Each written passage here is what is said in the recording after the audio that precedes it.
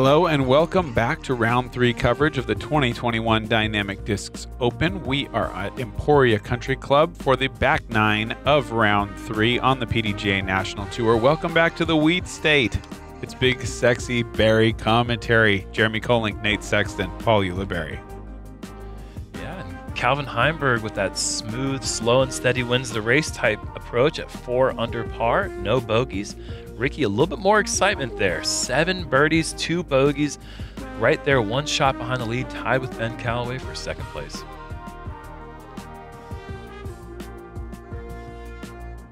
Hole 10 is a par 3, 391 feet with out-of-bounds rough down the entire right side and OB on the wide left side as well. Players usually will throw a mid-range straight with a little bit of turnover. Forehand also an option to get down to the green. It's been slightly slower start than I think any of us would have expected. Each person on this lead group at one point holding on to that lead, and which has been met by a bogey there shortly after for everyone except for Calvin.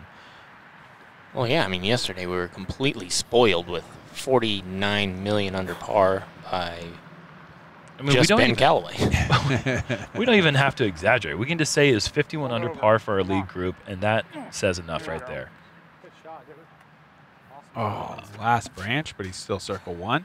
That got pretty pimped. That was looking so nice. That was going to be a tap-in. Still pretty close, though.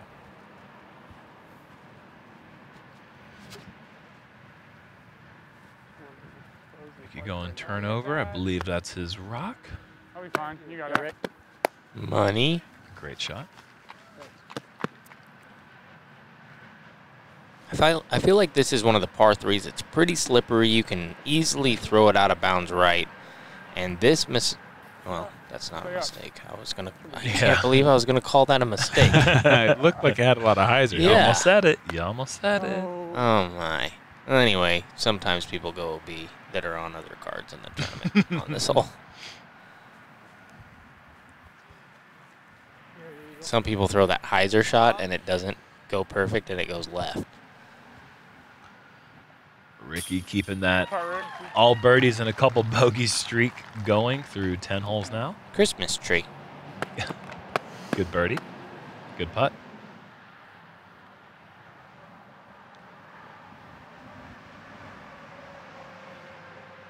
Back-to-back Eagles. I mean, back-to-back bogeys for Eagle, and now a missed putt from inside the circle. See if Ben can line this putt up. Missed a couple now. Missed a couple plus 1. All the wrong thoughts. Really bad. Eagle said all the wrong thoughts, and if your swing thought isn't in the right place, back off. Really Start your routine over. Maybe some of this stems back to him not having the right swing thoughts on his par putt on hole 8. I would never be able to putt if that was really the case. Hole 11, par 3, 399. This one is tricky to stay in bounds on. You want to throw a big hyzer, but that path looms on the left. If you try to play too safe, you might find yourself over the wall on the right at the golf green. There's also path long, so speed control, super important here on 11.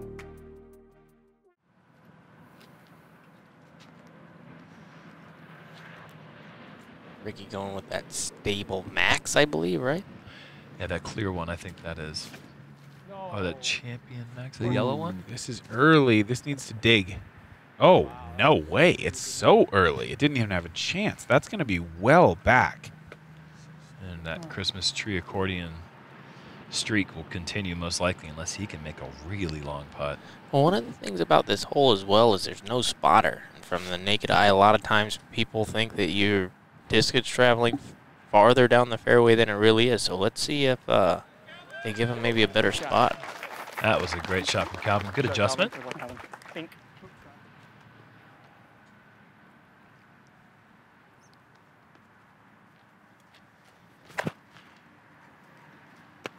And trying to follow suit, going high with the force. Love it. Yeah, even better. Perfect shot.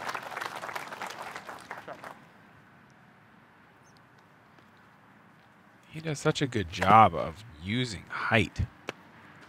Just to slow the skip. I mean, it's something that only comes with really big power to have the opportunity to do that at this range, but what a job of it there. FD3 for Eagle. See if he likes to go with a low straight line like Calvin or the high line like Ben. It looks like he kind of has gone in between, and that's a great result. That was a little bit more Calvin-esque in the height.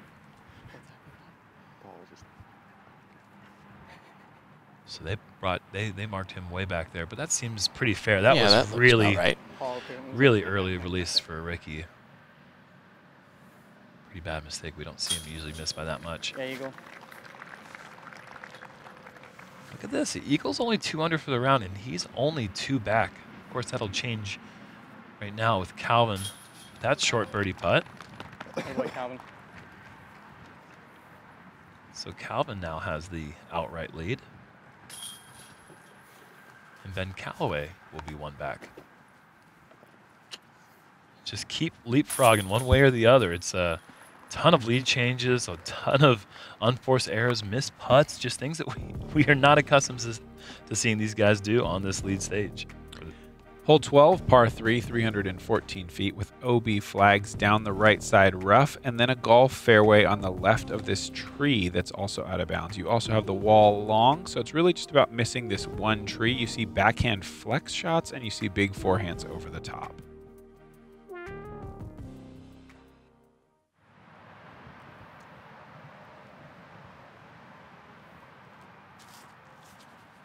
Calvin going inside flex, and this is heading right towards that Terry Miller Velcro tree.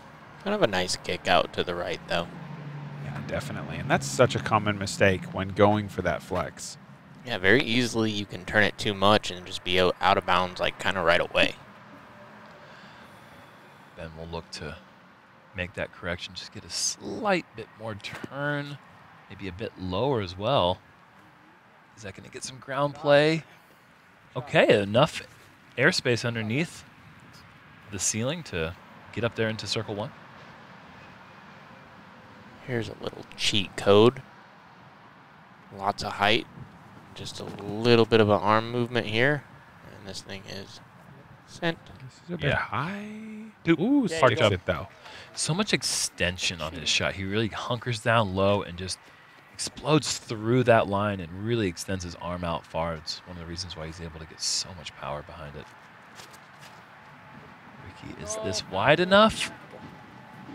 No, it's not. And that is going to set up a very difficult putt. Yeah, that'll kind of show you how far that's playing. Whoa! Oh, so good. Raptor legs.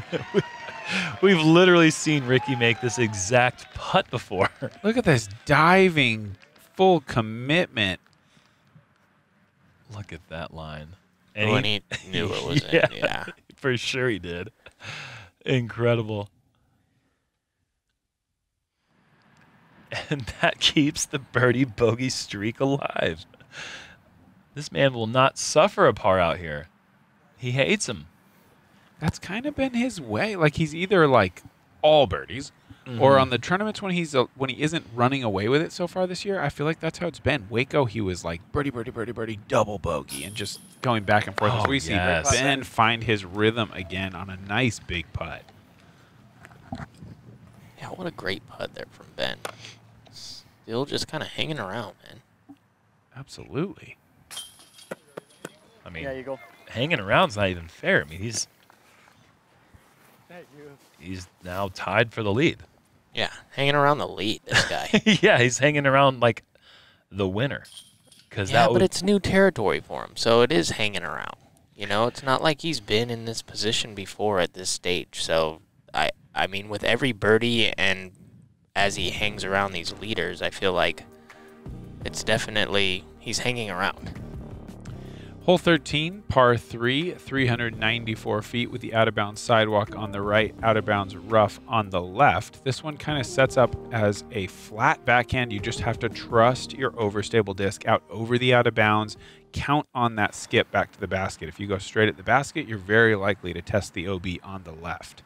Notice that in big tournaments on this hole particular, the big miss is right, especially when the nerves are kind of going. We'll see that probably tomorrow, not today, but some big moments you've seen people kind of yank it straight out of bounds over there. It has sealed the fate for many tournaments. This was the very important deciding hole in the 2016 World Championships in the FPO division when Katrina, Paige, and Valerie Jenkins had a nice kind of three-headed.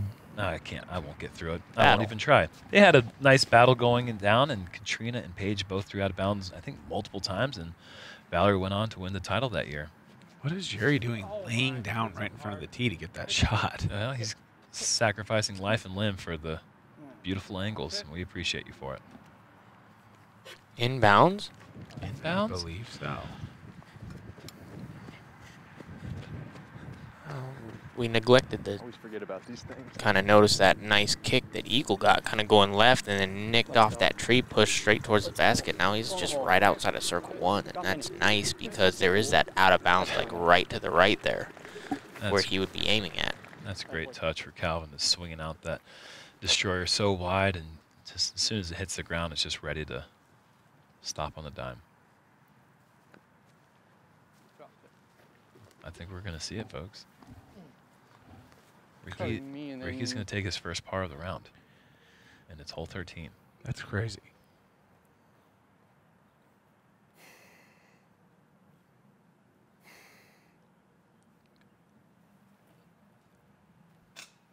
Ooh, Sit. That was a good result. That's a scary putt. I mean, just to be high enough shows a lot of confidence, because that's just a hard putt to commit to, looking straight at the out-of-bounds path. Let's go. We go. Now that swing thought is where it needs to be. Yeah, that's the most classic slow-mos. If you want to see more of them, just watch any video Eagle's ever been in, because there's like 1 per round, upwards of 8 per round. That shot right there, 50 feet, dead on the line.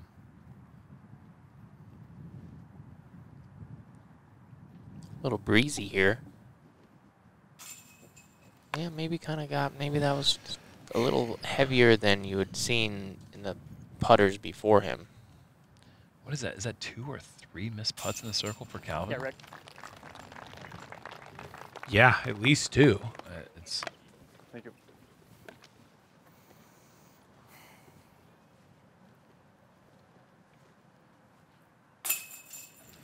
so Eagle going to card the only birdie here on hole 13. Really kind of a tough get, though. 13 is like, I feel like one of the harder par 3s on the course. 14 par 4, 751. A couple of gaps available to the players here off the tee. Super wide fairway, though there is technically OB on both sides. This rock wall down at the bottom kind of defines out of bounds before the golf green. Players can go with a big forehand, wide backhand hyzer, just get as much distance down the fairway as you can, and then you have this one huge tree to beat to get to the green. You can also go big roller. True. Wow, you certainly can. And the wind is, I feel like it's somewhat favorable for someone. It's not that gusty out here where a roller wouldn't be a pretty decent play, but Eagle probably the most likely person on the card to go roller. And his forehand's just too good to go take any other type of shot on this hole. Oh, no. Gosh. Ben, Yeah. was that trying to go Great shot. extremely wide? I didn't see where it went. It kind of fought its way down the fairway. He probably got nearly 300 feet, even though he hit a lot of early limage. That is so silly. Smoked. There's a Great shot, Rick. couple of inches off the done. ground out the gap and made its way up there, probably near 400 feet.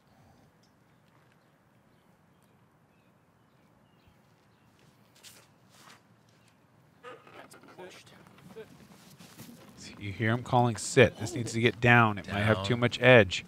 Certainly does, as that screams over the path out of bounds.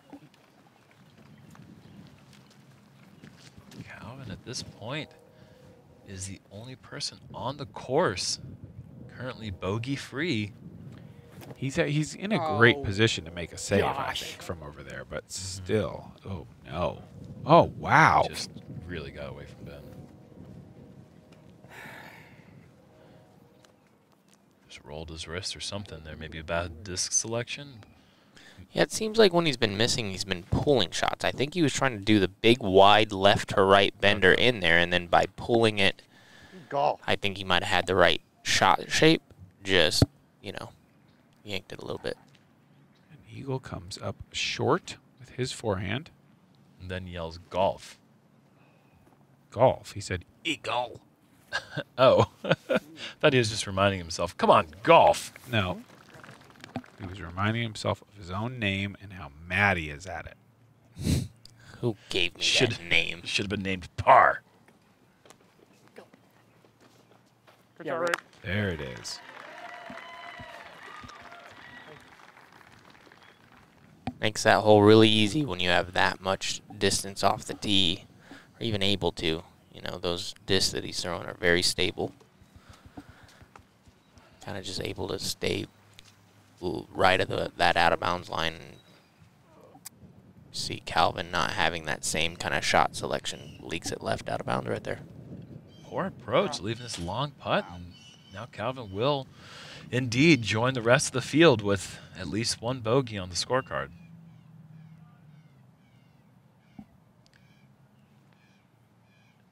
And Eagle So close to going in. Really? Appreciate it. looks like we're going to have another leapfrog situation. Ricky with the birdie. Calvin's going to drop a stroke. Ben's going to drop a stroke. And now Ricky's going to have the lead.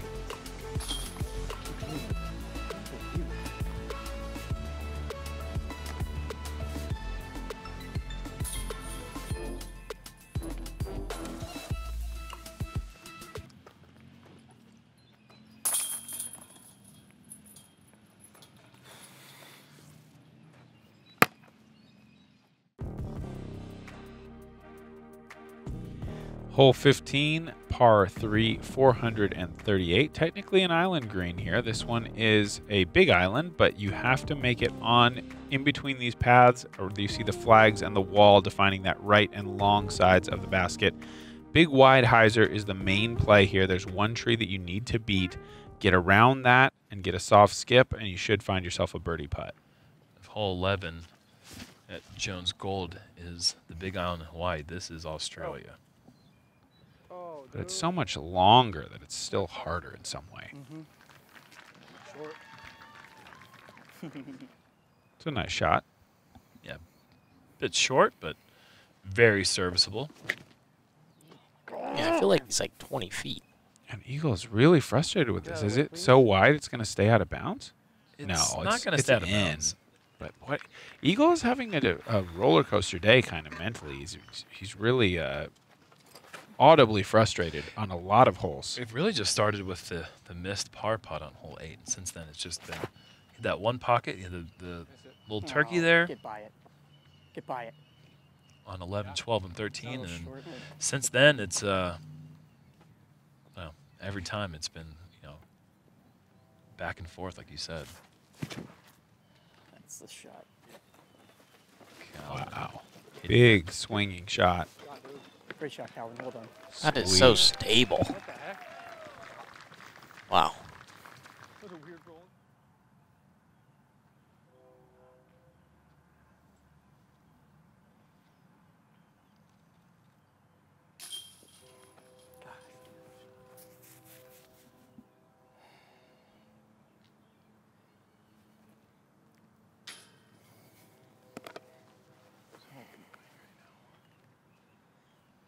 Okay, so like 27 feet. Oh, no.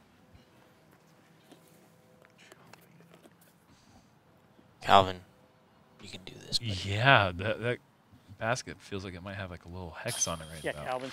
Calvin able to take the birdie, so he's going to drop a stroke, get a stroke right back, and just like that, he's tied the lead now at 32 under par. So bizarre. This is just setting up perfect for the final day. I It mean, really is. there's so many names still in play. It's incredible.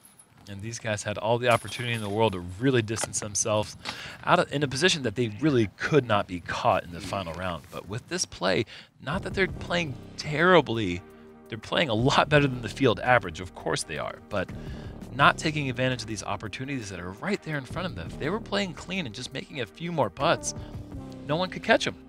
Hey, you guys like two-stroke swings? I do. Yeah, I think we're going to see some. Hole 16, par 3, 315 feet. This is the signature hole, the island, the beautiful wall behind the basket. Anything that misses this island goes to a drop zone. I happen to know it's 84 feet from there to the basket. Not likely to hit that putt. Let's see how many of these players can stick it on the island. Okay. This looks low. That's Love the play. that. I feel like I saw a lot of people play that skip shot. I don't know if they're doing it on purpose, but it really sets up for a soft landing on the island and a nice little putt. Oh, boy. Hit something and drop. Hit something and drop. Where? In the water, unfortunately.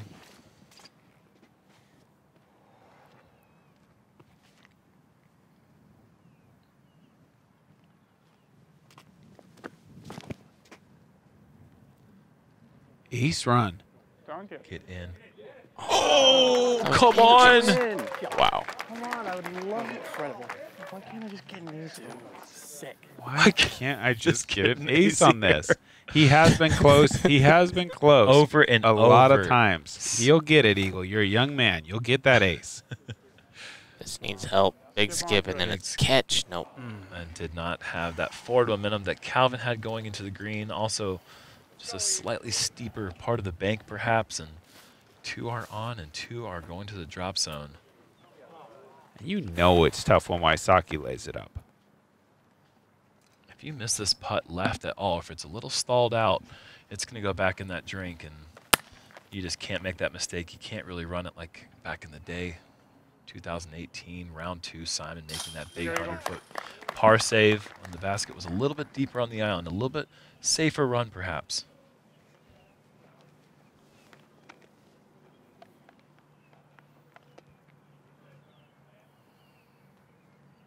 Now Calvin making a nice little move here. That 2-stroke swing. Him and Eagle loving it. I mean, if this scorecard wasn't right there at the bottom of the screen, it'd be impossible to keep up with all these lead changes and all these different bogeys and all the things that have happened. The story of what's going on this round is just, it's incredible. Hole 17, par 4, 806 feet. Low ceiling drive with out of bounds on both sides. You'd like to push up this fairway past all these trees into this area to open up a high shot across the out of bounds to the green. You could go forehand or backhand. These are the 2 trees you really need to miss. And then to top it off, you've got an OB path just beyond the basket. You can see that nice stiff tailwind, which is going to make this shot a little bit tougher because you want to swing something from left to right. Oh, no. And that just doesn't want to. Sit. It's not a helping wind. Okay, it's safe. Wow. Look at that nice slow down. He was worried about a running skip up into the OB. Stops nicely. I think he'll be fine with that. Get down. Hit the tree, please. Great tree. That's great tree. That means a lot, actually. If you're serious, that is. Okay.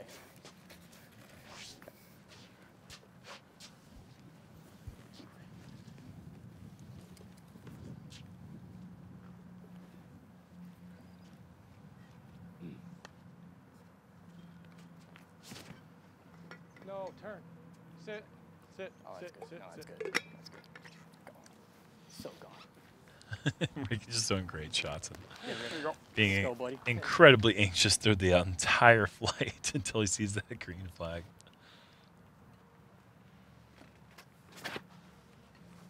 Flip. Flip. Oh, I don't know if this one's going to be so fortunate. He's going to need a little help off those limbs, and he does not get it. Not what Ben needed after that bogey on 16. It's going to be a very challenging par save. I don't know if he's in a good enough position to attack that green on his second. Ooh, the low forehand. You don't see this very often because this tree is there. Just so many of those kind of randomly placed trees on this approach shot. The way to get to this green, and the safest way is to get a nice tee shot up there where Ricky and Calvin are and go over the top on the second. Low backhand, looking for a couple of skips. Got a couple of skips, but he's way short.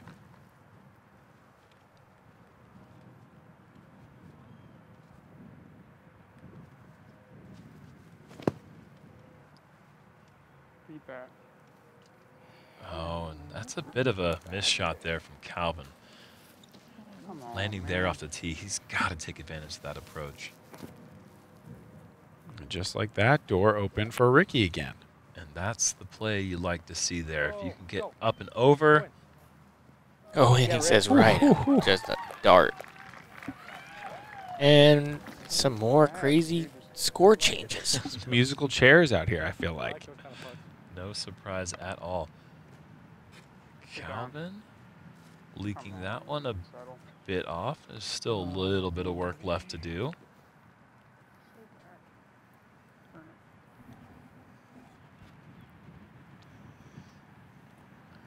Ben Callaway is now going to suffer a back-to-back bogey. Not happy about it.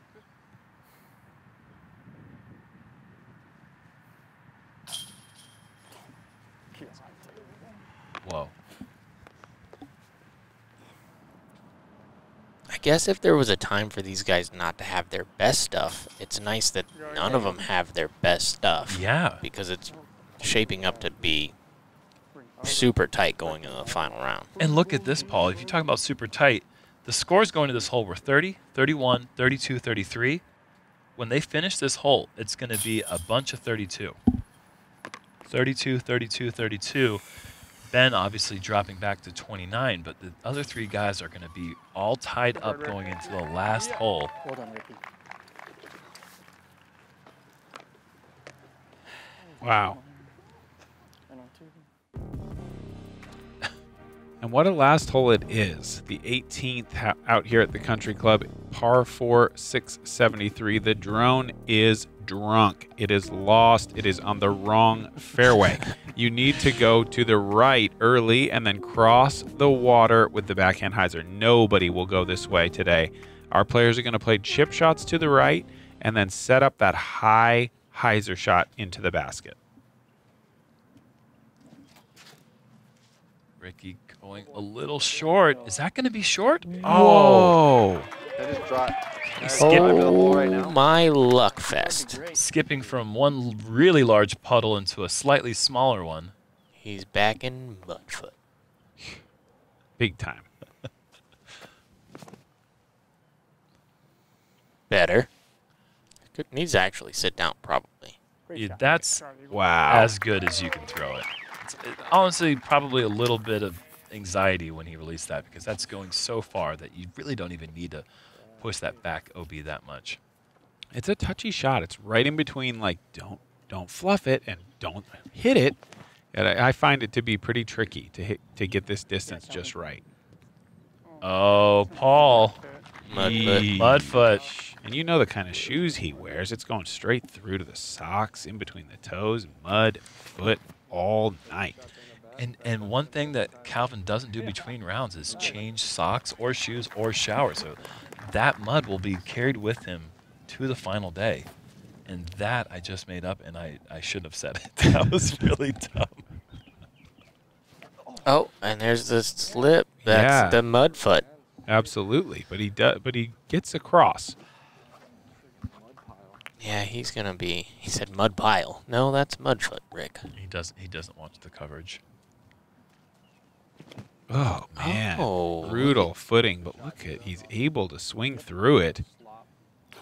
You know Great forward bounce. You know who does watch the coverage? Calvin Heimburg. He looked at me today and he said, I guess I have a new nickname. So and I looked at him and I said, what is that? He said, is it Mudfoot? And I said, yes, Calvin. Well, he knew right what was coming for him then when he threw that drive. Oh, sit. Sit Oh, down. okay, Thank okay. you. Look at that spotter go. Thank you to all the spotters, by the way. There's a huge crew of volunteers out here in Emporia. They are running so many courses. Couldn't do it without them. It's hot out there, too. Oh, yeah. Make sure they're staying hydrated. Go in. Eagle's going to hit this. Wow. Why can't I just two this hole? He Yeah, says. what is this? What's it about this hole that I can't two it? I just want an A16 and 218. Big momentum shifter right here for this. 35-footer. Uphill playing about 42. Oh, sit. It's going to finish Ben's round at 2 under par. Not his best, but guess what? He's really not that far. Yeah, he's still absolutely a factor. Yeah, Calvin. Nice. Good job, buddy. How many? He missed 3 putts inside the circle, threw out of bounds 3 times. He's right there. He's tied for the lead. Good boy, Rick.